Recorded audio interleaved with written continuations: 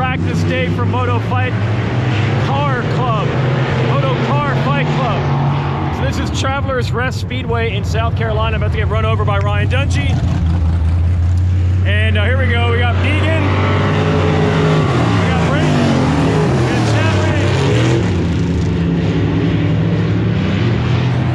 got These guys are getting a lot better. They started practice today. Most of them never driven anything like this. How are we feeling, Rob?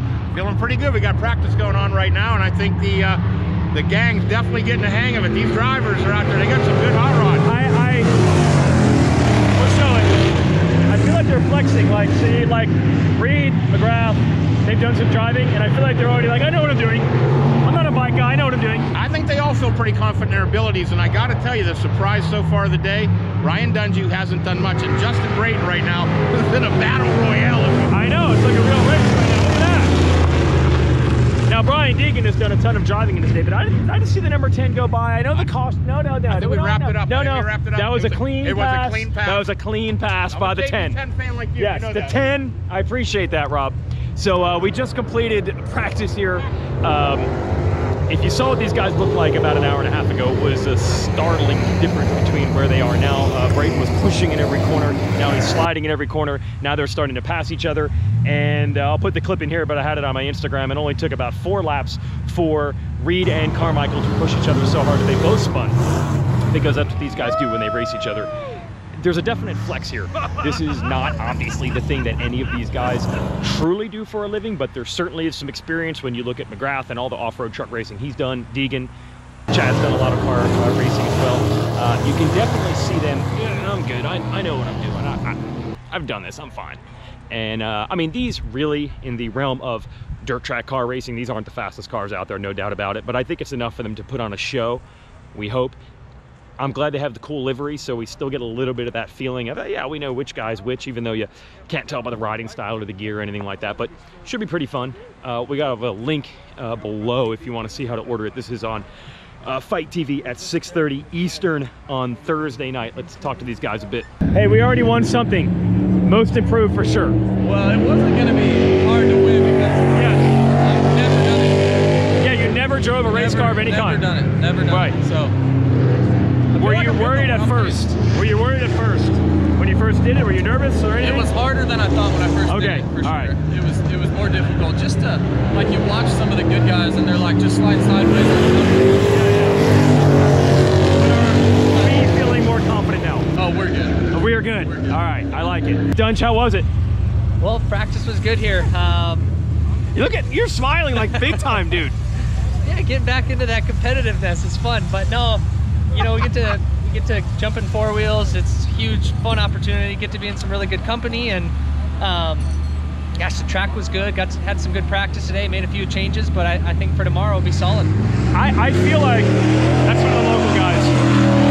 I feel like just the fun of being able to do it. Like, okay, maybe it's competitive, maybe you make a little money, whatever, but just being able to do it is part of the appeal, regardless of a race. Absolutely, yeah. I mean, it's a huge opportunity, and I mean, of course, when we go out there, we're all going to want to do good, but, you know, all good fun. It's awesome. It's just fun to do it. Yeah. It's pretty cool. I've never been off-road or on 4 wheels on dirt, so a little bit of a learning experience, but, yeah, there's some things that carry over from the 2 wheels as well that you can apply, but still pretty different. Were you nervous at all when you strapped in today? Not that it's going to be dangerous, but like, will I look bad or anything like that? Were you nervous? Were you nervous about not looking good? Because you're new. I tried to focus on just looking good. You did? All right. Okay. All right. No, but you don't want to look. You don't want to look. I don't know. A lot of this, some of it's new to some people. Yeah. Some people have been in the car, but regardless of the 4-wheel experience, it's still tough for me. Right. But you weren't. Tough for me too. Yeah. That's what I mean. Yeah. So when you strapped in, when you're like, oh man, I hope I know what I'm doing. Yeah, the heart. You did. Okay. All right. Yeah, all right. Of course. At least he admits that. Okay. Yeah. Well, I never really raced. Actually, I'll tell you a moment racing Ricky. It was one of my first nationals. Is at Binghamton, and I forget if you were on a Honda, but I'll never forget. He came around to lap me, and I was probably in 20th place or something. And he came into this rut. So I let him cruise by. He came into this right-hand rut, and the second he got in the rut, he went wide open. And I'll never forget that moment. I'm like, oh my gosh, that's what I have to do?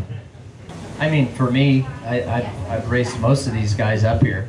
I landed on Deegan one time at New Orleans Supercross in the 125 heat race. He was all mad at me. I was out of control, but ended up working out. MC, of course, our battles speak for themselves. The mutual respect there is certainly at an all-time high, and just the memories is something that I'll cherish forever and bring with me to the day I'm gone. And then, of course, Chad and our history together, fierce competitors, hated each other, we're racing, we're great friends now. Sit here with a group of guys like this. I mean, I grew up in Australia, you know, and everything was just on video, or VCR back in those days, and it was probably 3-4 months old. The childhood hero was definitely Jeremy, and even Ricky. It's funny that we ended up crossing paths into that career, because once upon a time I had Ricky above my bed in my bedroom. The big, you know, the Oakley ad. It wasn't weird. Like, I don't know why. I just always. I grew up with a cousin, so like the best guy when I went pro was actually my cousin. So like I never really felt like I had to have that like love-hate relationship with somebody to want to kick their ass or something. I loved my cousin. He was like my big brother. So like when I came here, it was just, I don't know, Ricky and I had a lot of respect, and we just kind of like, yeah, the rivalry was good, but it was people, you know, it was like it was my entourage, his entourage, and the media that really made it more fierce than what the two of us did. I blame Ellie with Ellie's fault. Yeah. I blame you, J.H. I was gonna say Curly's actually you were the problem. you were He part was of it, right? Yeah. And so it was kind of funny, and but kind of like backing up a little bit, you know, being a childhood, you know, or having a childhood hero and wanting to race them your whole life or wanting to be like them. Pretty funny story, not funny, I guess, but funny now. In Bercy, which is a supercross race in Paris, it was the first time I got to race Jeremy, and we were battling. I think it was for second. I think Gilliman crushed us that weekend, but for whatever reason, we were battling. I think for second or third. It was for a podium. Maybe I was second. Flatelli was third. Second or something like that. Anyway, it was a podium position, and it was my first year, it was my rookie season on the World Championship racing in Europe, and I had already signed my deal to come to America. And you know, long story short, like I'm getting to race Supercross with my childhood hero, and anyway, I'm like kind of like on him, and I think it was last lap, and I just dove up the inside, and we just collided. He probably has a little different story than I do. But my memory is, as I dived up the inside, he turned. I didn't know he was going to turn. The turn went left. And anyway, it's a moot point at this rate. we ended up, we think we both crashed. I got back up. I still finished second or third, whatever it was. And then after the race, I'm just like, oh man, I just took out my guy, you know? And, yeah, and I was like going, what the F is this little kid doing? And at Bercy they have, I don't know what they call them, those bicycle rack things. What are those things? Like, oh, the little guards that kind of, so in France at the race he's talking about, we have a little pit area and they guard it off with like They guard it off by a manufacturer, actually. So it's like Honda, Suzuki, Yamaha, it's like all staging separated. Fence, you know? Yeah. And so we're all sort of together. And here he comes, and he's climbing the fence one at a time. And the whole paddock's, and I'm like, oh shit. Here comes my guy, and like I absolutely idolize him, and he's like, what the, you know, I'm like, oh. Anyway, long story short, we fixed it a couple weeks later. We're at the Yamaha track together. I was on Yamaha Troy, he was on his own team, and anyway, we made up, and I felt like my life was back on track. Yeah.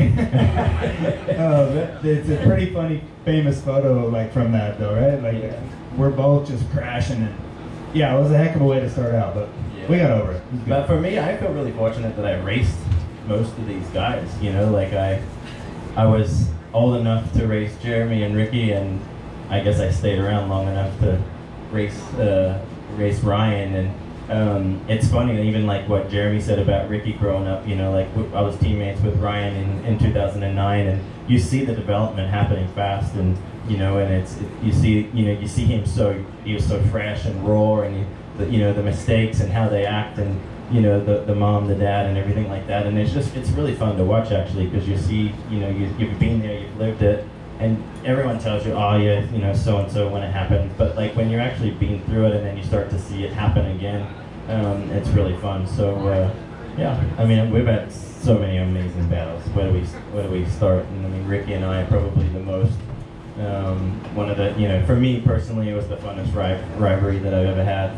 And mainly because there was so much respect, you know, like James and I did the same thing, but James and I, there was real hate there. and I don't mean it like we hated each other, that we just so badly hated losing that it just spiraled out of control. And but deep down it was like the respect was there, but just you couldn't show that. That was the kind of rivalry that we had, so you had to put the tough side on. And what's funny is my wife on the way here, she asked me like, "Hey, did anyone say anything about your Instagram stuff?" And I was like, "No, no one really cares. It was all just jokes." It's pretty fun. I think I think that nobody knows enough about how to do this good enough that we can't even call it out, because who knows what's going to happen.